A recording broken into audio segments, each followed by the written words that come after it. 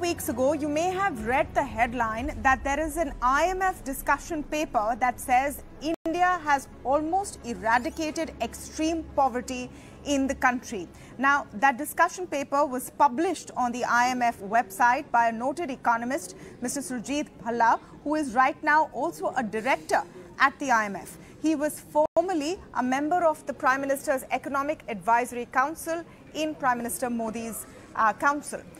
Today, we're speaking with Mr. Bhalla on that discussion paper, which became quite controversial. There were many who came up and said that that paper or that claim that India has eradicated extreme poverty was not a right one. And the method that was used to come to that conclusion was being disputed. Today, for the first time after that controversy really erupted, I'm speaking with Mr. Surjit Bhalla exclusively on ET Now. Mr. Bhalla, thank you so much for talking with us. Let me begin by talking to you about the paper that I have mentioned and asking you how you have defined extreme poverty. The extreme poverty is defined by the World Bank, which is the gold standard for measurement of poverty and estimates of poverty. And that has been defined as 1.9 PPP dollars per day. This was, remember the olden days, it was $1 a day. That was $1 PPP dollar a day, purchasing power parity. So this is the standard classical definition of extreme poverty. Now, many countries have zero extreme poverty, like India is now having zero extreme poverty. Then there are other poverty lines, as we propose in our paper. And the one we propose for India to adopt is the lower middle income poverty line, which is about 68% higher than the extreme poverty line. Look, it's really misunderstood. Poverty is going to be always with us in the sense of relative poverty.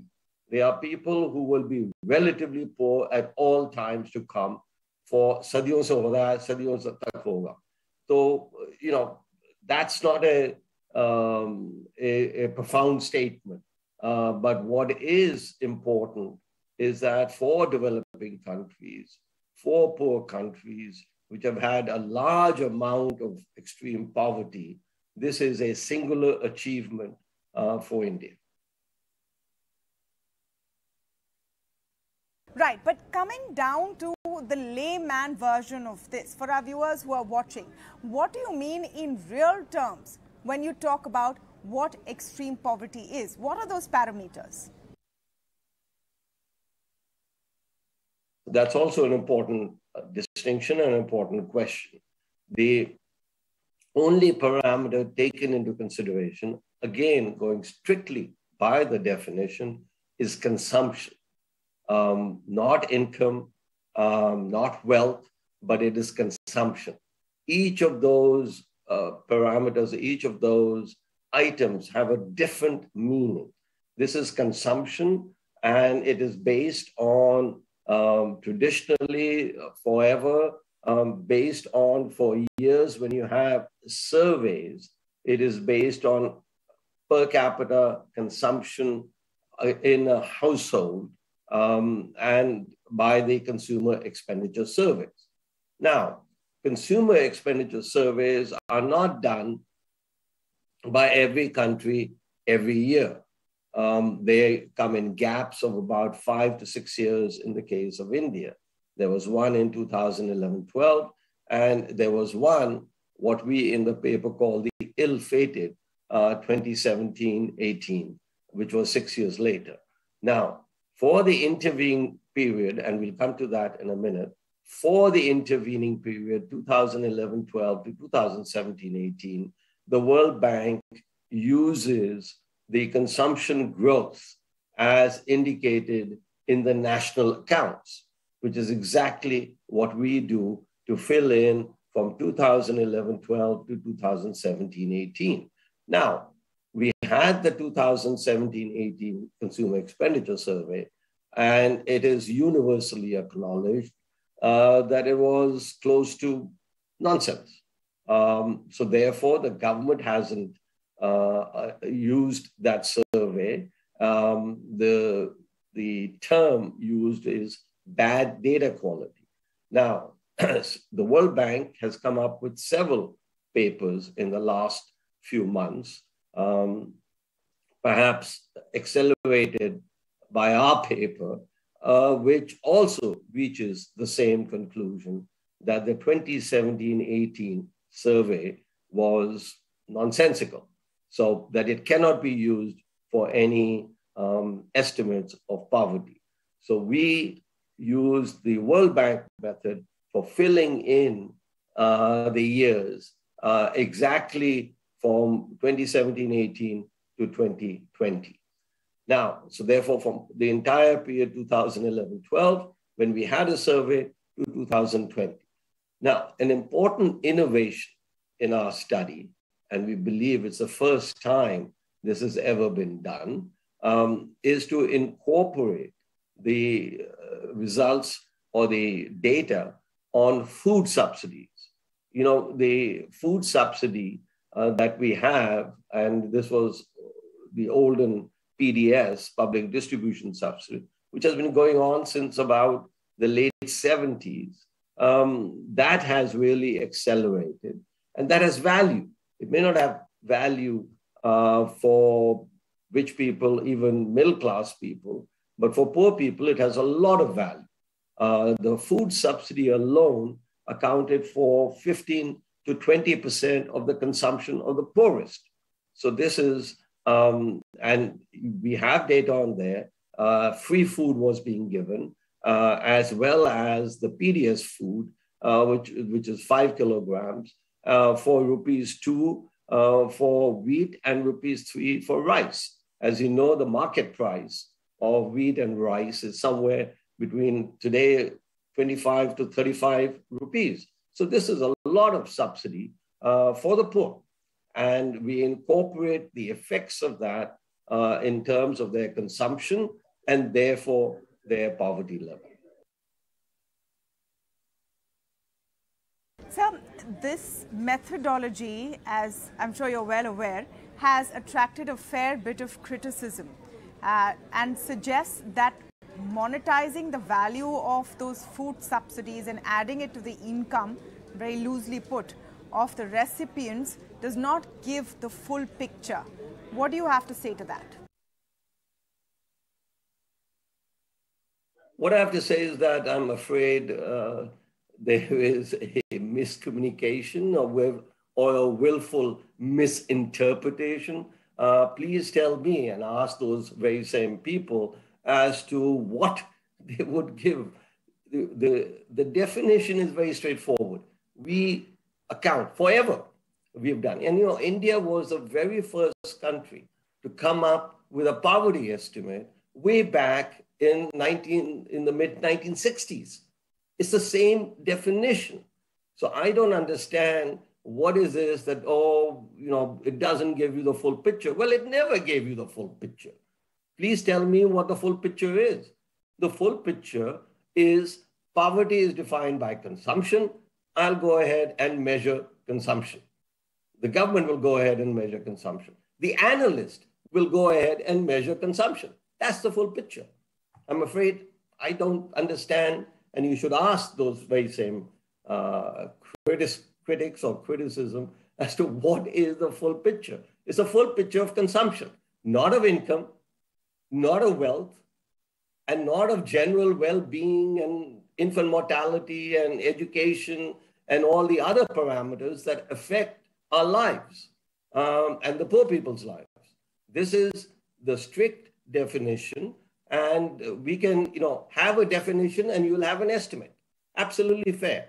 But this is according to the 1.9 PPP dollars World Bank defined for all the countries in the world. Sure. Do you think that the entire debate has taken on a sort of a political slant as well, because effectively what your paper is suggesting is that the government of the day, through their food subsidy programs implemented and rolled out during the first year of the pandemic, managed to keep a lot of Indians out of the extreme poverty threshold at a time when many people in the world sunk into further poverty. You know, you must have seen the programs, and I'm sure ET also did it.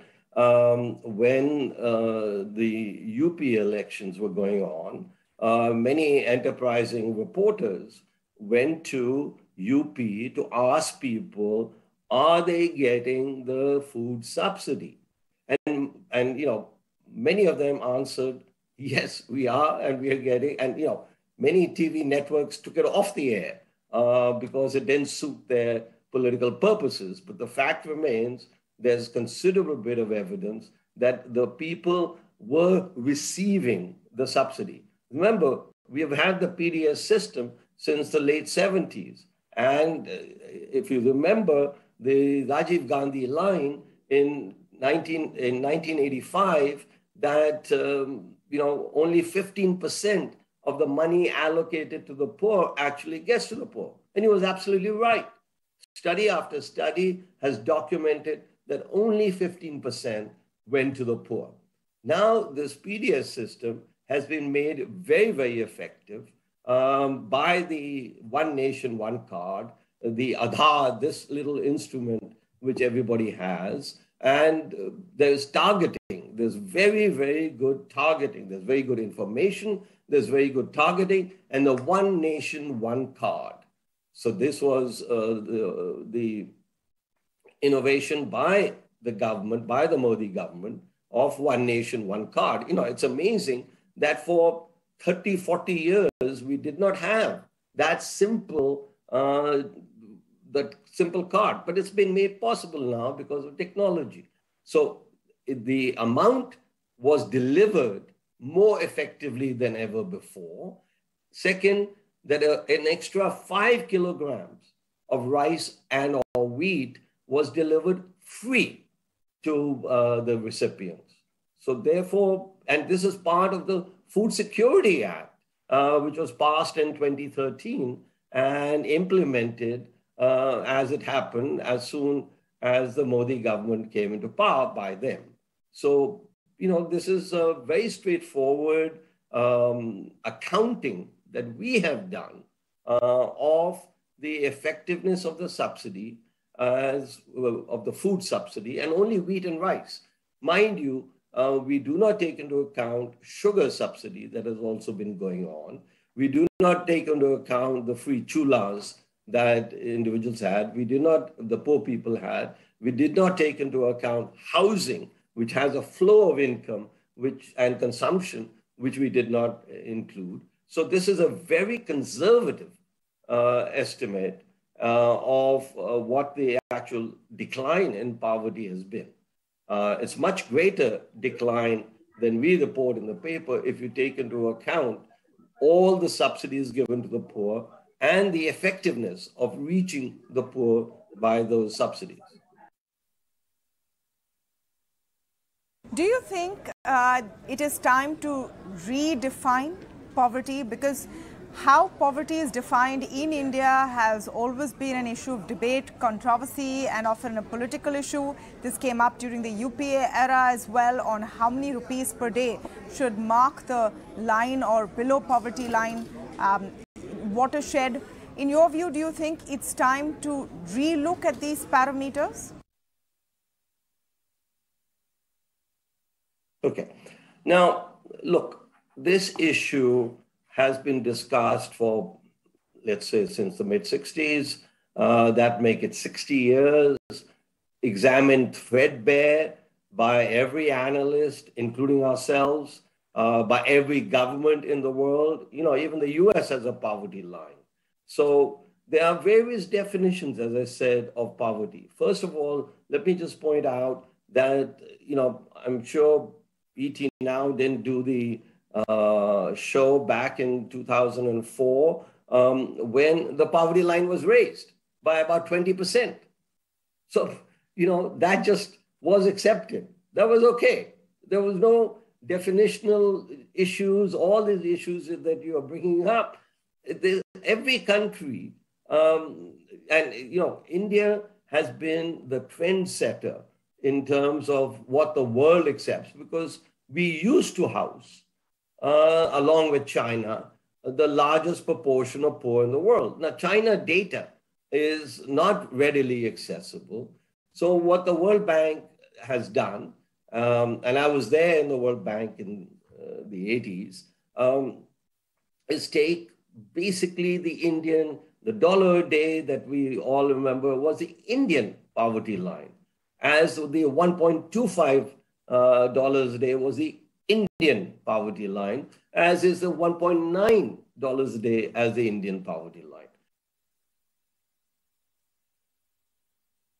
So what I mean is, as of today, as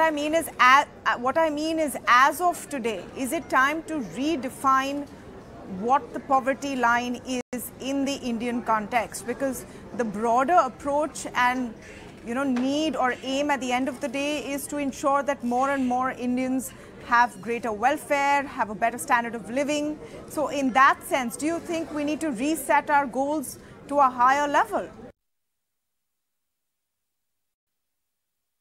Absolutely. That's why we say that raise the poverty line, this particular measure, to 3.2 PPP dollars a day, which is 68% higher. Absolutely. As just like we did in 2004-5, when we became richer than, or less poor than we were in the 60s, we raised the poverty line. Now, 14 years later, time has come to absolutely raise the poverty line. The extreme poverty line of 1.9 makes no meaning for India anymore. Makes no meaning for China anymore. And they also are claiming to have eliminated extreme poverty. But it does have meaning for the poor people in certain countries in Africa. Latin America, perhaps some countries have 5 to 10% extreme poverty. And Africa is where you have much larger proportions. So there we should stick, or the World Bank sticks with the 1.9. That's why there's a poverty line for poor countries, lower middle income countries, middle income countries, upper middle income countries, and the rich countries. And we will move and should move the poverty line as India becomes less poor or richer. Choose your preference. So let me bring the conversation to the current day context. COVID-19 and the worst of the economic impact of COVID-19 seems to be behind us for now, but consumption demand still needs to come back to pre-COVID levels in a lot of areas. Now we have the onslaught of inflation, and that really is the big fear, global factors, etc. What is that going to do to the incomes and the propensity to spend for Indians, especially the large section of middle-class Indians? Look, inflation has always been with us. Inflation will be with us. That's nothing abnormal. Inflation has gone up, but it's important. What you're raising is important to understand the dynamics of inflation in order to then account for, adjust for, and prepare for the consequences, whether in monetary policy or fiscal policy around the world. Now, in many ways, the whole class failed. The whole class meaning the entire set of advisors and policymakers in the world. So what happened? As you can see, India's inflation rate may be 7%, 7.5%, 6.5%, and obviously it varies whether you take core or whether you take the overall. We are much lower than most of the countries, developing countries, and even lower than the United States. So what has happened? This has never before been seen. The following. We had a pandemic, and in my understanding, in my view, that the pandemic resulted in lockdowns around the world. we were one of the earliest to get out of the lockdown back in July of 2020. Many other countries persisted with the lockdown. That means there was a supply shock. Everybody has understood that there was a supply shock. Though some people, when the lockdown occurred, were saying it was a demand shock. Well, obviously it was a demand shock in the sense that people didn't have the incomes, but more importantly, it was a supply shock. That there weren't people to go out and work because of, in my view, mistaken policy of lockdowns. Now, the whole world emerges, recognizes that the lockdowns were not very effective in controlling the virus and moved away from lockdown, even though the virus was still there. And when they moved away from lockdown, suddenly you had a huge expansion in world demand. Now, none of our policymakers, and including me, I mean, I'm not a policymaker, but analyst, but really thought about when in history in the world has the entire world gone through a joint supply shock, which is a lockdown, and emerged at the same time from that supply shock. Now, supply will take time in order to reach. And then we have China, one of the major countries in the supply chains issue or question, and again going into lockdowns. But sir, if you will allow me to bring you back to the question that I've come to you with, I want to understand the impact on ordinary Indians today. I understand that inflation is something which is here to stay. There are global reasons for it, perhaps very limited leeway to what the government of the day can do. But I'm trying to understand what this will do to ordinary Indians for the next few months or maybe a longer period of time.